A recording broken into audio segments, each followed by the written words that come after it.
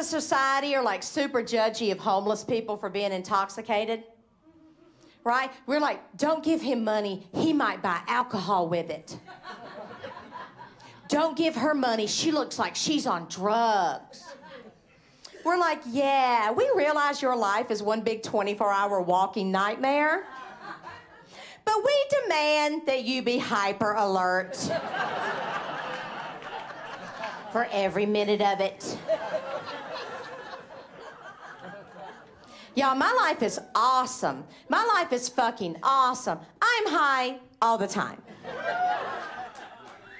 Just to tolerate my awesome life. Do y'all think it means I've been living in LA too long because I put bottled water in my bong?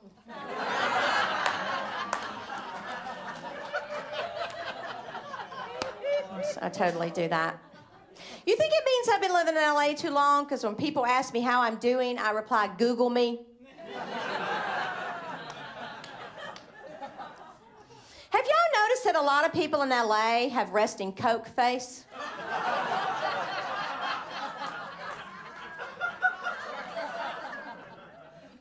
All my friends back in Georgia think the streets of LA are paved with gold. But we know the truth, right? We know the streets of LA aren't paved. At all. What are they doing with that pot money? This guy was walking me back to my car one night after a gig, and he was like, Bobbie, you shouldn't park next to the homeless encampment. You shouldn't park next to the shanty town. It's not safe. It's dangerous. And I'm like, why? They're just homeless people. They're not criminals. Yo, I'm not scared of homeless people. Hell, every guy who ever attacked me had a job.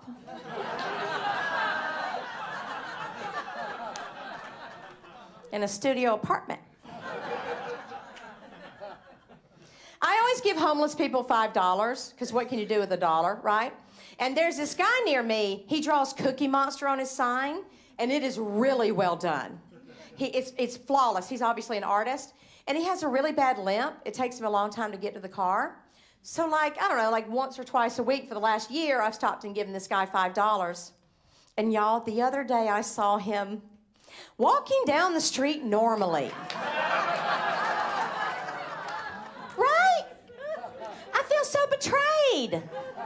I just want to go, look, I can understand you lying to the rest of these assholes, but this is me. I thought we had a connection. So basically, for the past year, I've just been paying this guy to do improv.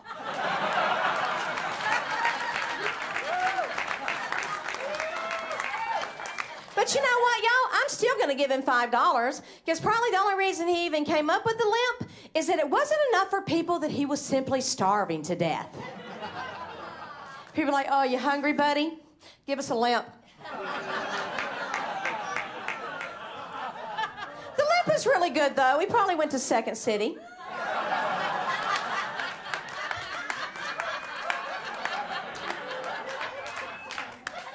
So I was doing comedy in Santa Monica recently, and this homeless man came in afterward, and he was like, can I talk to you outside a minute? And I was like, I'm good. In here. And he was like, can I just talk to you outside? I said, you can talk to me in here if you want to. And he goes, I'll eat your pussy. It's like, well, it is tempting. Right? Like he knew the one pickup line he used on me. He fucking nailed it.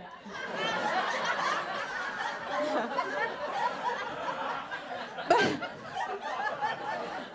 every one of my friends I've told this story to, y'all, every one of them was like, was he cute? Was he cute? No, he wasn't cute. Oh my God, yo, if he was cute, this would be the story about that one time that homeless guy ate my pussy.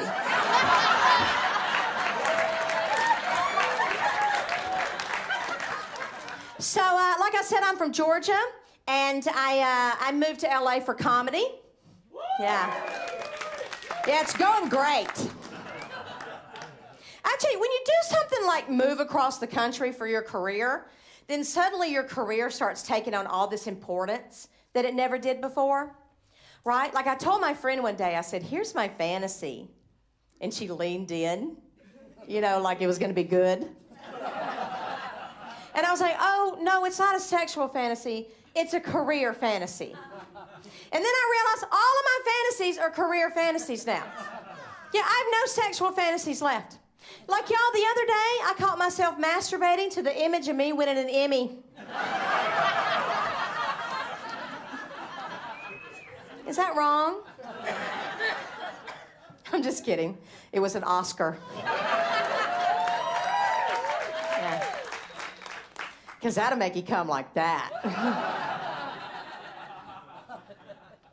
So I've been doing comedy forever.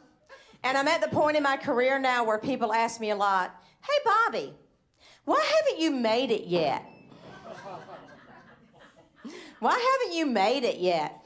And I'm like, well, I mean, I've been on the cover of magazines. I've had my name in lights in Vegas. I had my face on a billboard in Hollywood. I paid all of my bills through comedy for most of my adult life. So, I mean, I kind of have made it.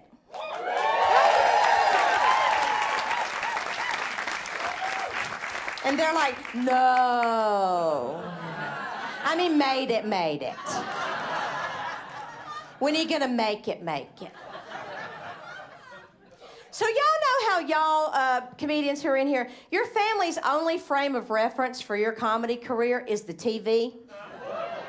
And not just the TV, but whatever show they watch on the TV. So if you're not on whatever show they watch on the TV, you have no comedy career.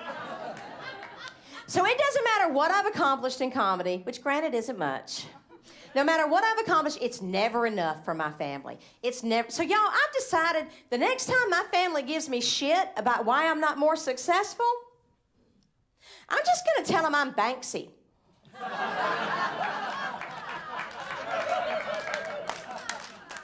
And then I'm gonna tell them who Banksy is.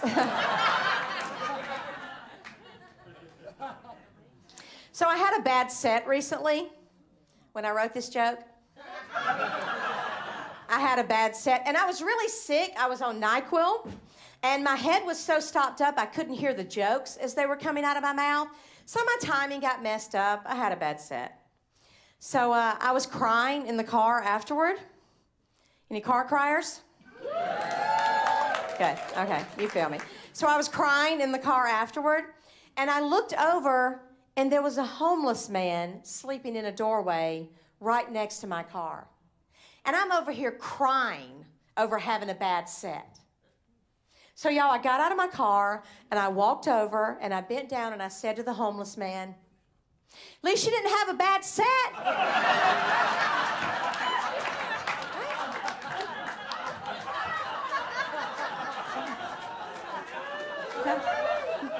It's about perspective.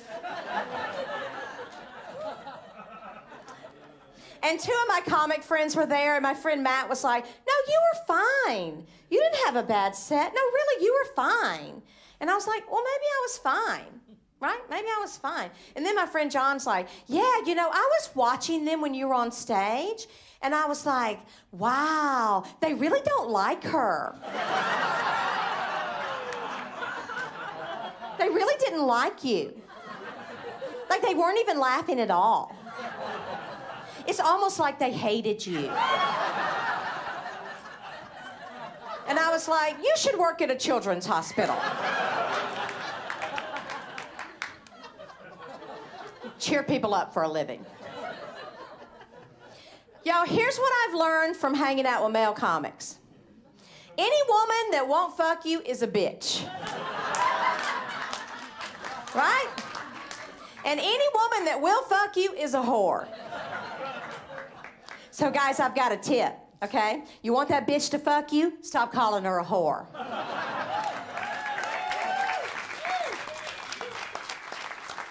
These guys, I want to be like, I don't know who hurt you, but I know why.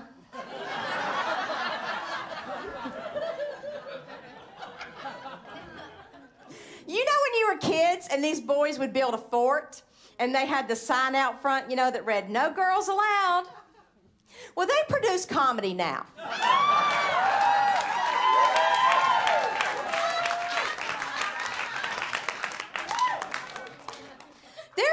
many young straight white dudes doing comedy. I can never tell if I'm watching Comedy Central or American History X. There's a lot of misogyny in comedy. A lot. Some of these guys, I swear to God, like, they go home at night to, like, their dead mother in a rocking chair. My rape jokes were the best tonight, Mother.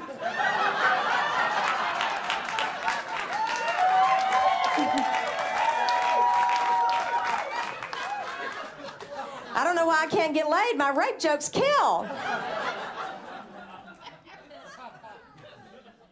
Y'all give it up for yourselves.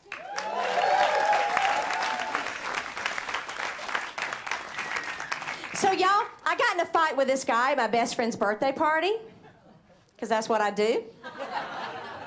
And he goes, all female comics ever talk about is sex. Male comics never talk about sex. I'm like, have you ever seen comedy? Like, have you ever been to a comedy show? Because 20% of dudes will just hump the stool. And use the microphone as their dick. He goes, well, I used to date a comic, and all she ever talked about was her pussy. And I was like, oh, she meant you.